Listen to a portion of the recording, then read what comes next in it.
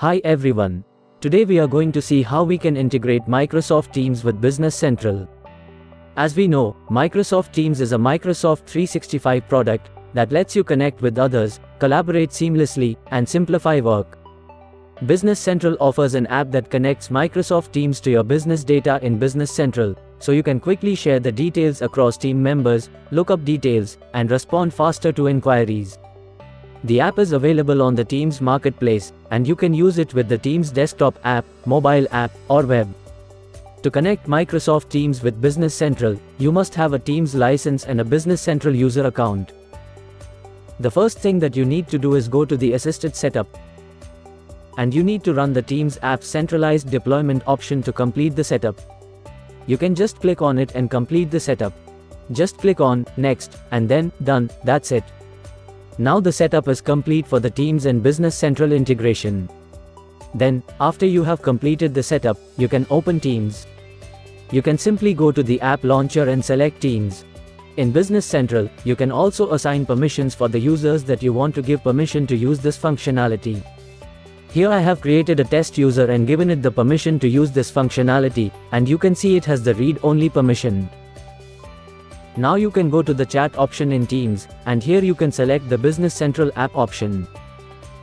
To change the company from the Teams app, just right-click on the Business Central icon here and click on Settings.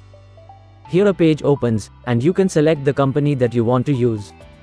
You can also search for users that you have already created in Business Central.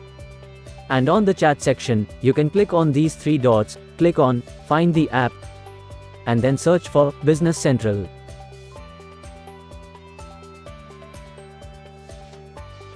Open the app for the user. You will be searching in Cronus. To change the company, you can follow the steps that we discussed earlier in the video, and then you can share the desired data with the user from the selected company in Teams. You can also add tabs from Business Central on the top of the Teams channel or chat. Let's create a new team chat here. Click on the Create Team option, and you can create it from scratch. Here, we will create a private chat. Give a team name, we will name it Business Central, and enter the description.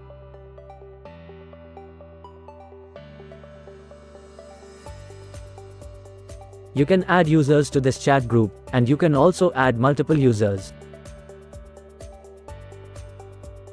You can make them a member of the group or the owner of this group. Click on the drop-down and select one of the options, and then just click on Close. On the top of the team chat, you can also add the Business Central tab. To do that, you can just click on the plus sign at the top of the screen and search for Business Central.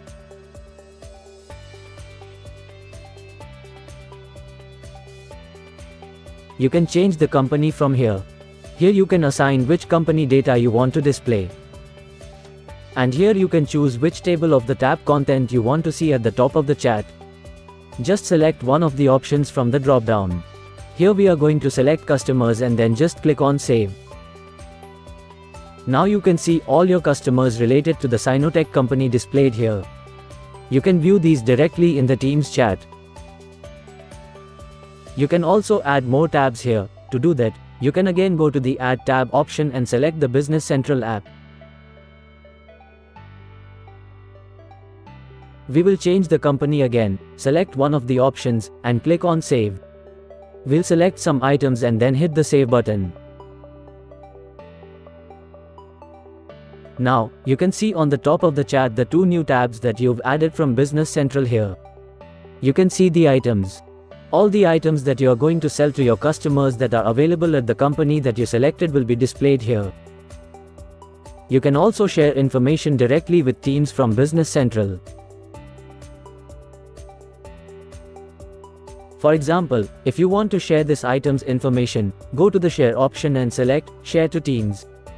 A new window will open, prompting you to sign into your Business Central account.